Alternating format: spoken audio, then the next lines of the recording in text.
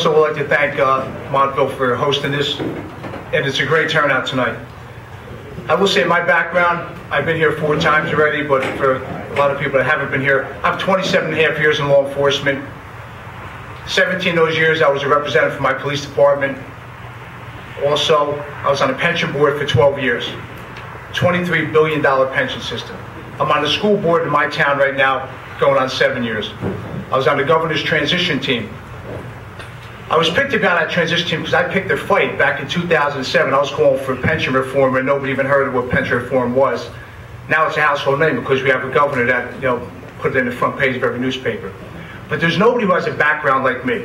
It's either the union side or the administrative side. I have both. I have 17 years on the union end, 19 years on the administrative side. I worked 4 to 12 for more than 20 years. I didn't sit behind a desk. I was out there on the street.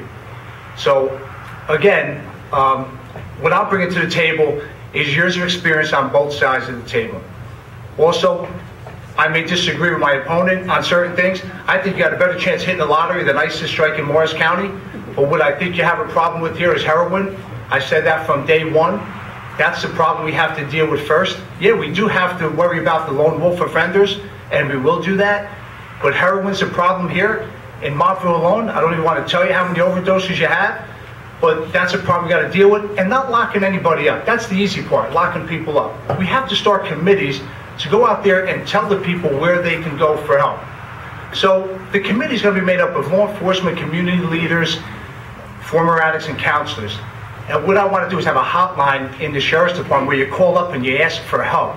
And we don't put you into the legal system where your parents or your husband or wife have to pay for expensive lawyers. We'll send you to a counselor and deal with it that way first. And I'll do the same thing with child abuse, spouse abuse, and senior abuse. Community outreach is where we have to go in this county. But on June 7th, I'd appreciate if you consider me for Morris County Sheriff.